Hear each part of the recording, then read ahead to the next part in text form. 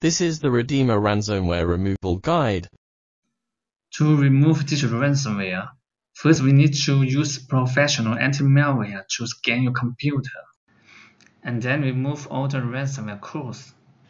This is important because the codes might activate the ransomware sooner or later if you do not remove all of them.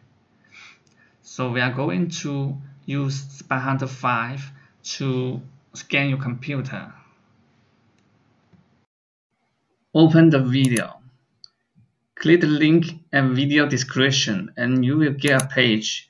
Now you can download Spy Hunter here. And run the installer. Now you need to follow its steps to install Spy Hunter 5. Select language and continue and accept and install. Just wait about 1 or 2 minutes. When you finish, start a scan now. It will help you find out all malicious files and malware on your computer.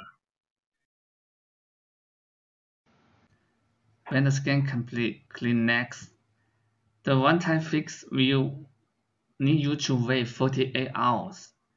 If you want to remove all the detected malware now, you should choose Free Trial. It will solve all your problems. Once your computer is clean and protected by anti-malware, you can try some free decryption tools on anti-SOC and normal ransom. Let me show you how to get the decryption tools.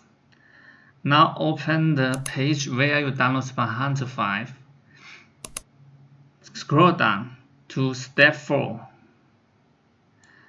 Now you can see the link for anti-SOC and the link for normal ransom.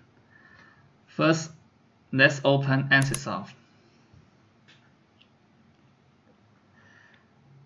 Here, you need to upload the ransom node, the encrypted file here, and then input the ransom contact information. This is in the ransom node. Let me show you. Here is the ransom node of ransomware. Okay, copy the contact here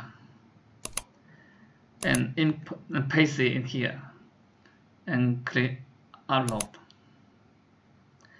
Okay, now the anti-SOC have identified the ransomware is stop DJV VU ransomware. Now click here, see more information about it, and jot down.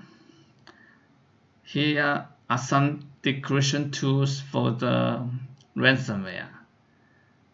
You select one and download, and then see if it can decrypt your files. Now let's try the normal ransom. This is simple. Input the name of the ransomware. For example, DJVU. Okay, if you found it, click here and download the tool.